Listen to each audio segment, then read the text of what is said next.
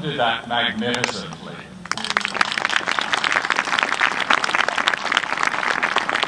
Now we have the winner of the second group, and that is riders who were on their own horses. And this is Alexie Dunnett from Canada, riding her own pony, Mocha Chocalata. Alexie is 14 years old and has been riding and training with her 2 ponies for 6 years. She's an enthusiastic and competent rider who loves the sport of dressage. She is fluent in both English and French, is an honours student in school, and volunteers with the Canadian Cancer Society in their public education programs. She hopes that she will be a positive role model for the other young riders in the Atlantic region.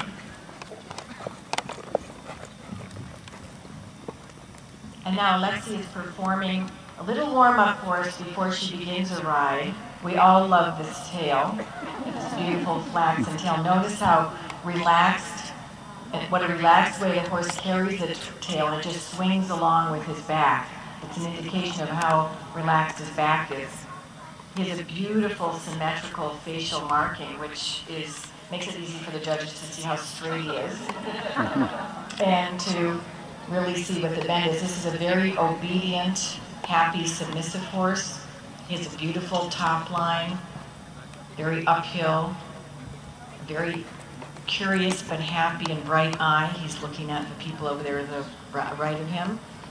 The nice little bend in the left, very nice rhythm that she keeps with her horse, and she's giving him a nice confidence here before he begins the test. She's also got him very straight. When a horse is straight, the inside hind leg steps between the 2 front legs. She's trying a little lengthening there with him right now.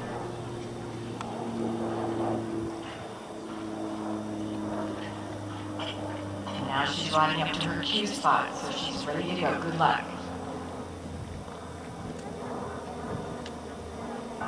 And now, broadcast live in front of a live studio audience for the first time from the certified optical WYDT studio. It's the Courtney Collins Miss Hairspray Spectacular.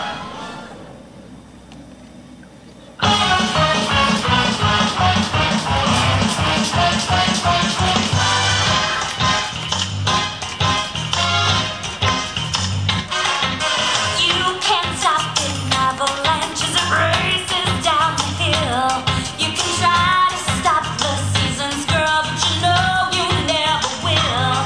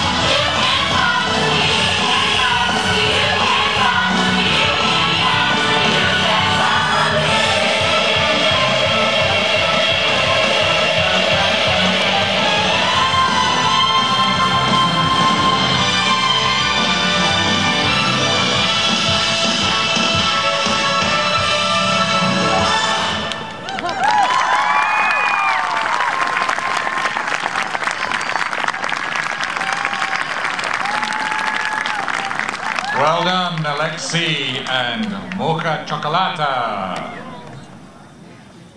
I think we're now going to go on to some of our more established competitors, especially competitive dressage riders, but I think they should be observing the challenge that they're going to see in a couple of years from Mexico and from Canada. Now in the ring is Erin MacQuarrie, who will perform at 4th level freestyle. Erin is a USDF bronze medalist. In 2008, she won the Region 8, that's New England, for those who don't know the USDF regions, Open 4th level championship. Today, she's riding Marine Belle, a 12-year-old Danish gelding owned by Catherine McHugh.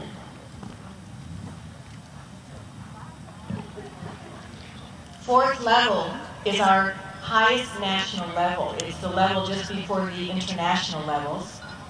And in this level we have flying changes, which Erin is now performing for us.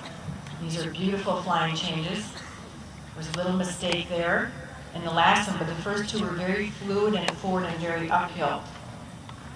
And again, a very beautiful collected canter established here. And now she's going into the half pass left. Notice the beautiful bend in the neck. It's not easy to do that, and it shows how soft and supple the horse is. She makes a flying change to the right. Beautifully done in the same cadence and rhythm as the collected canter.